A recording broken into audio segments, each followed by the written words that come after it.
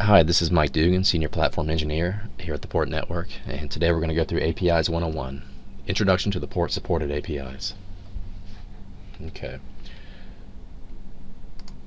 So, what I really wanted to cover is what exactly APIs are, the basic definition of APIs, essentially what APIs are.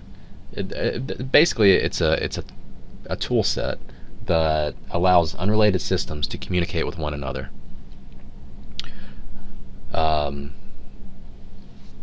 If we look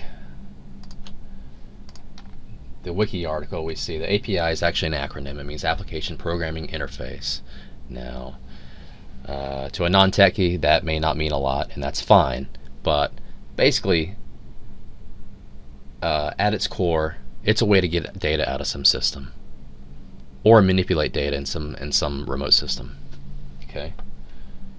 So let's take a look here. Now,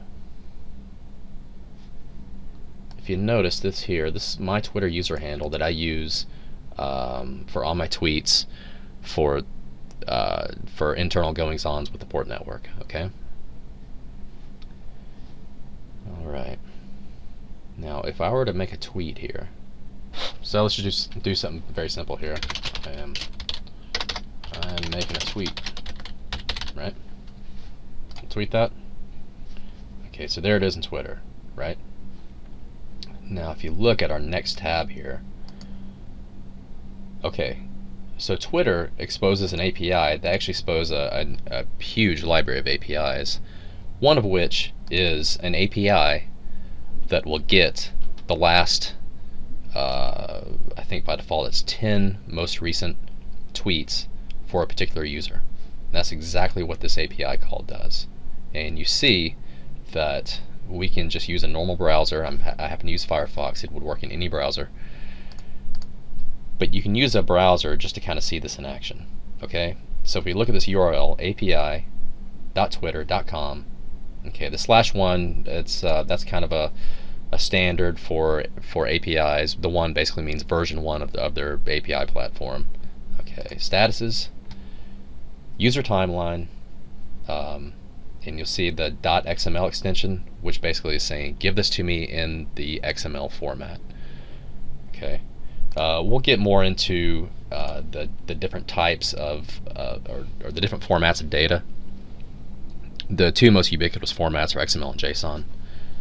Okay, and we filter this by screen name equals my Twitter user handle, which is Mike Dugan Port. Okay. Now, if we refresh this, we look at this right here. Okay.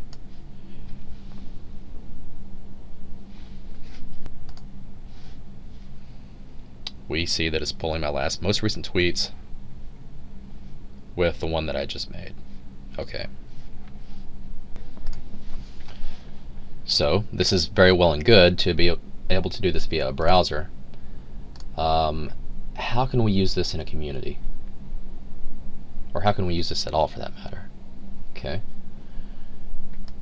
My next tab here, community.theport.com. This is our training community. And if you were to navigate to my public profile /Dugan, what you'll see is that, well, first of all, my hair is a lot longer, and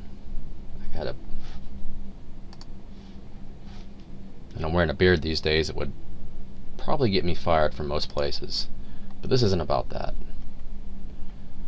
All right, now look at the right pane here, and look at this one module, Twitter. Okay. What we did is we leveraged this API. Okay.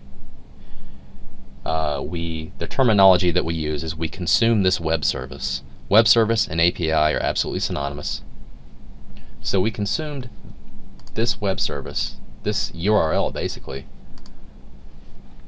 to take this raw data in the XML format, process it, and put it out here. So if we refresh this page, there we go. So that's a very basic example of an API.